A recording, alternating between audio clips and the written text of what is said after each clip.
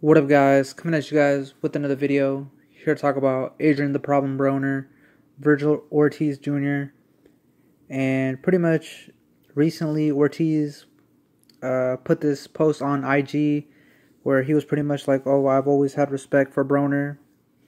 Shout out to Broner for taking a picture with him when Mike Tyson pretty much brushed him off and told him nah. Ortiz in that post said that Adrien Broner invited him to take a pic.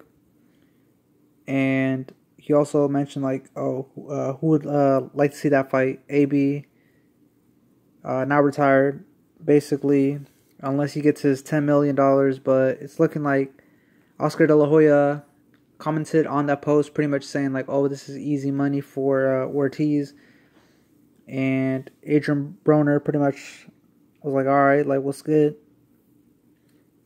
And if I'm being honest with you, that's a good fight, man. That's a great fight at welterweight.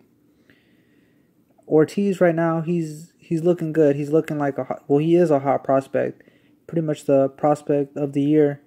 Adrien Broner, last fight was Manny Pacquiao. Got beat by Manny Pacquiao. Has his last fight that he won was Granados, and Granados gave him a great fight. If Adrien Broner wants to make 10 million bounce back, I mean, this would be like a good start. Like Vergil Ortiz, an up and coming superstar. I'm gonna say it, an up and coming superstar in the division.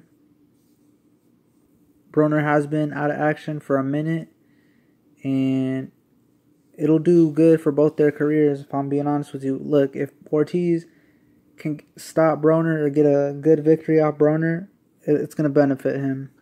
If Broner could get a victory over Ortiz, which, a lot of people are thinking highly of, it'll put him back in the mix, in the talks. But I don't think it's going to happen hypothetically, but I mean, I wish it did. That'd be a good fight, but realistically, I don't see it happening. Golden Boy, Adrien Broner.